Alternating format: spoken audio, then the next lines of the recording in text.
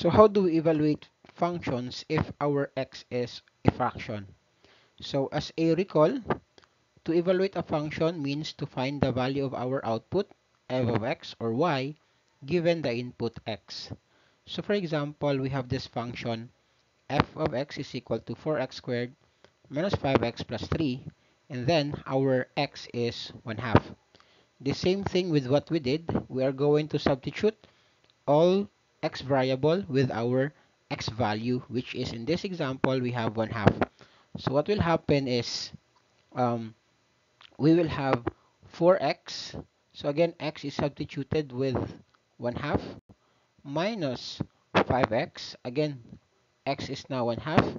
And then we are going to perform the operations.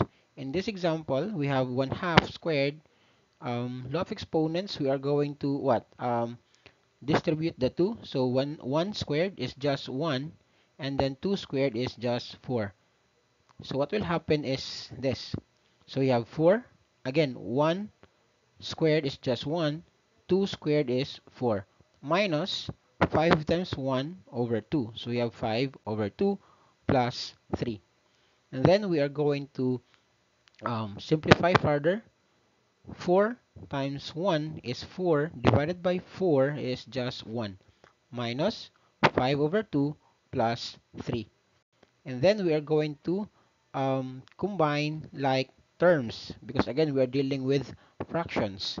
Take note that 1 can be expressed as 2 over 2, because then again 2 over 2 is just 1. So we have 1, which is 2 over 2, minus 5 over 2, and then again 3 at the same time can be expressed as 6 over 2. So as you notice here, my goal actually is to make all the denominators of the same number, so that again we can simply perform the operations that is being asked. So what will happen now is we have 2, and then since the denominators are now like, or we have now like fractions, we can simply perform the operations on the numerator side. So what will happen is we have 2 minus 5 plus 6 over 2. And we know very well that 2 minus 5 is negative 3. Negative 3 plus 6 is a positive 3. Therefore, f of negative f of 1 half is just equal to 3 over um, 2. Alright, so again, f of 1 half is equal to, why is not working? My pen tool is not working. Alright, so again, f of 1 half is just equal to 3 over 2. Next example, again, we are going to make use of the same function, but this time, our x is 1/4. So as you can see here, again, the same with what we did, we are going to substitute all the x variable with our x value, which is 1/4 in this example. So we will have f of 1/4 is equal to 4 times the quantity of 1/4 squared minus 5 times 1 over 4 plus 3. So again, we are going to distribute this exponent.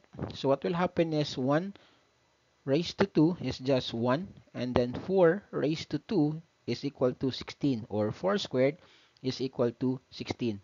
And then we are going to multiply 5 by 1/4. So what will happen is we have 5 times 1 is just 5, and then just simply copy the denominator. Now again, we are going to distribute or multiply 4 by 16 to simplify further. So this is what will happen. So you have 4 times 1 is 4 over 16. That is 4 over 16, or simply 1 over 4.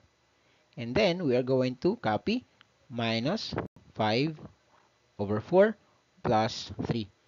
If you notice here, we actually have now the same denominators, these two terms here.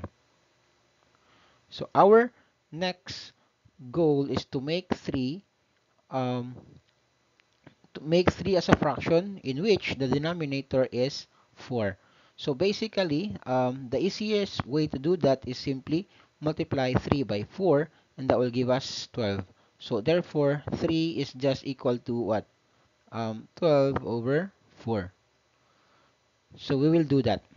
So we have 1/4 minus 5 over 4 plus 12 over 4, which is again equal to 3.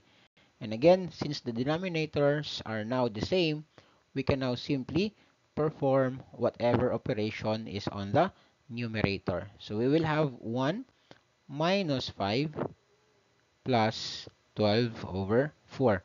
So what is 1 minus 5? That is again negative 4. Negative 4 plus 12 is just positive 8 over 2, or simply 2. So 8 over 2 is just equal to 2. So therefore, when we evaluate f of x is equal to 4x squared minus 5x plus 3, when x is 1/4, our y or our f of x is equal to 2. So again, that is how we do it when we are dealing with or using a fraction. I hope that helps.